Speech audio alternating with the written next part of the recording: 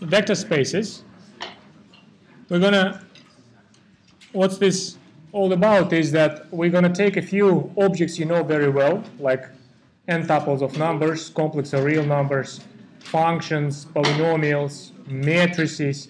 We're going to take these objects, we're going to look at them from unified angle, and we're going to single out or filter out the set of minimal properties which are common for these objects. And this set of minimal properties, we will abstractly call them vector spaces. So if you look at all of those objects, and we're going to look at them with more details a bit later, people look at that, mathematicians look at those objects, and they single out the following properties. Every time you deal with these objects, you sort of dealing with a quadruple of this type, where V stands for some non-empty set of something. If it is n tuples, it's a set of n tuples. If it is polynomials, it's a set of polynomials. If it is functions, it's a set of functions. And the elements of this set, we're going to call them vectors, even though many of them have nothing to do with vectors whatsoever, like matrices, for instance. They are not vectors at all. You equip this with the f, where f normally either three of these, either rational numbers, real or complex. More often it's either real or complex numbers, and these two, they appear very often interchangeably.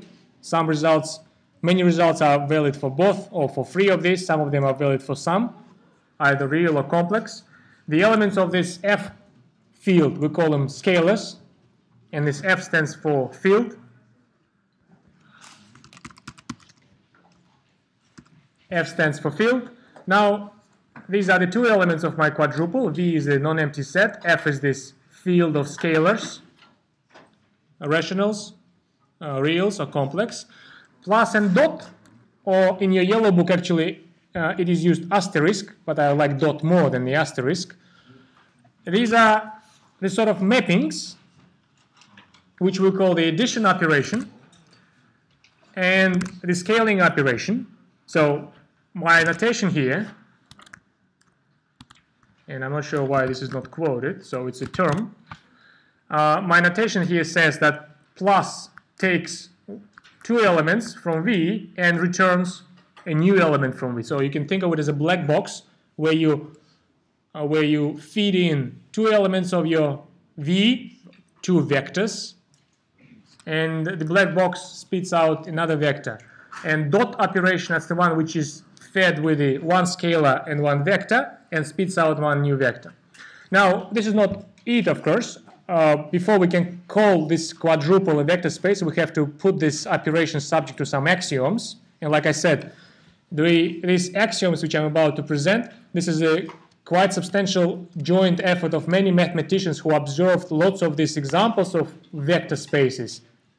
Regular vectors, three-dimensional vectors, n tuples of numbers, matrices, functions.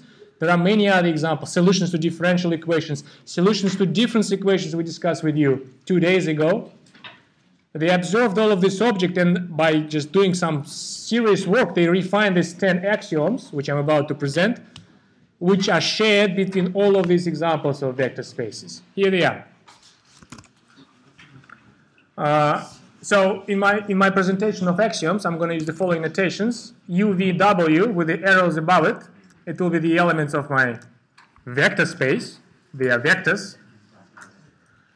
And Greek letters like lambda and mu I will use for the scalars.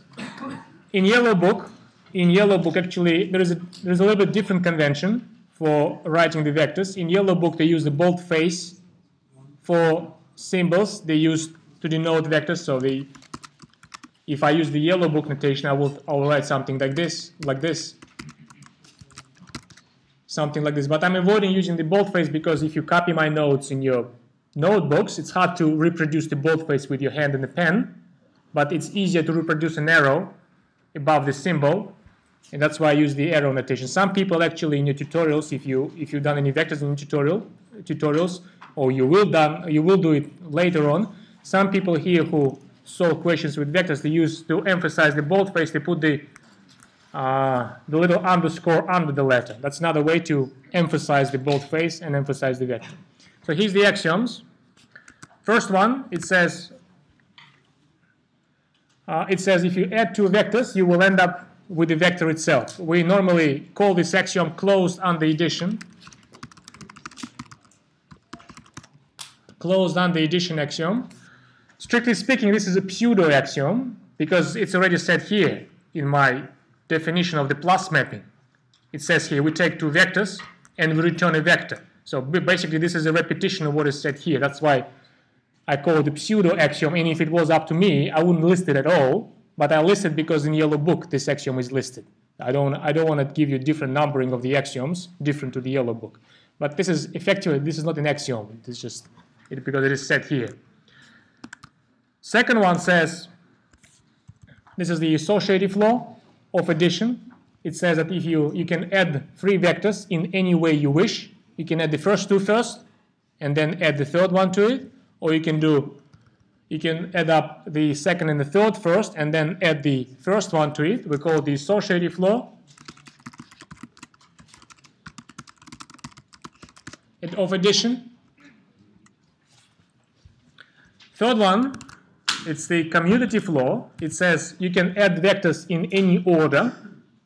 You can add either u plus v or v plus u, and that will not alter the result.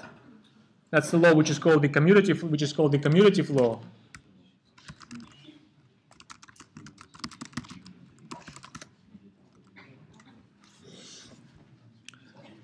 The fourth one, it's the one which says, which is called the existence of the zero vector, and it says in your vector space, before you will be allowed to call it the vector space, there should be a special vector, and we reserve a special notation for that special vector, zero vector, zero in a boldface, or zero with the arrow, or zero with the underscore. All three notations are equivalent. And this vector is distinguished by the following property. If you add this vector to any other vector, v, like this, the result will not change. And that is true for any vector from your vector space v. If this is so, we say that there is a zero vector, and that's the axiom which is called existence of zero vector.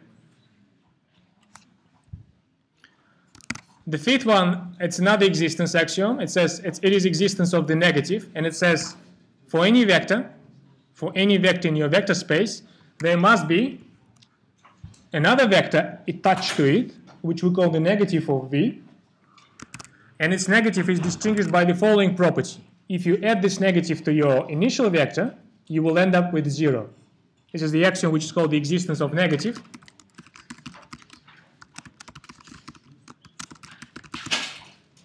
And you see I put the quotes around the terms because that's the definition of those terms. That's why I put the quotes around the terms, because that's how we define the negative. This is the distinguished property which defines the negative vector. This set of 5 axioms, that's the set which is relevant solely to the addition operation. Now, the second operation, scaling, it has its own axioms. The sixth one in the Yellow Book, it's another pseudo axiom. And in my writing of this axiom, actually, I'm showing you that I will use the two different ways of writing the scaling. When I want to make it explicit, I will use dot, like this. If it's not so important to make it explicit, I will just skip the dot altogether, and that's two different notations for the scaling. But the axiom itself says that the vector space is closed under scaling. Again, it's a pseudo axiom. In the same way, this one is a pseudo axiom because it is said already here that scaling takes a couple of scalar and a vector as a black box and spits out the element of v. It is said here. So this is, again, I kept this just to preserve the numbering consistent with the Yellow Book. But this is a pseudo axiom, but it still has a name. Closed under scaling. That's the name for this axiom. We have another axiom which is totally in relation of the scaling alone. It's called the Associative Law Scaling. Here it is. It's like this, which means you can put brackets again in a different order when you scale a vector with two different numbers, two different scalars. I draw your attention to the fact here that even though my writing, for instance, here and here looks very much alike, in principle, essentially, there are two different multiplications there, two different scaling. This is a multiplication between numbers, either rationals, reals, or complex numbers, whereas this is a scaling. Even though it looks the same, the nature of these two operations is totally different. This one is called the Associative Law of Scaling. Associative Law of Scaling. And, no, actually we still have another one which is, again, only related to scaling. There is if you scale a vector with a special number in your scalar field with a unity, the vector will not change, and that is true for every vector. It's another axiom. And finally, the last two, the axiom number 9 and the axiom number 10, they actually connect two operations together. These are the two distributive laws. One of them is called the scalar distributive law.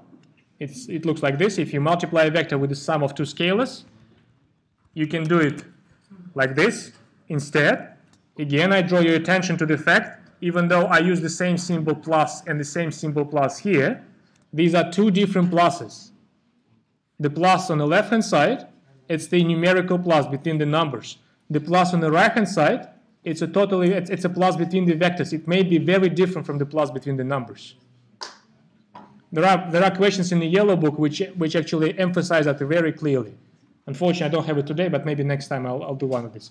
This is called the Scalar Distributive Law.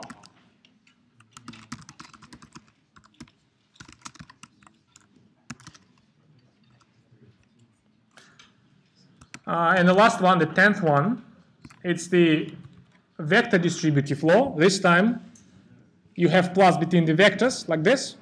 And again, the axiom says that you can do it in a different way, and that's the Vector Distributive Law. This time, of course, this plus and this plus, they are identical pluses. Both of them pluses between the vectors. Any questions?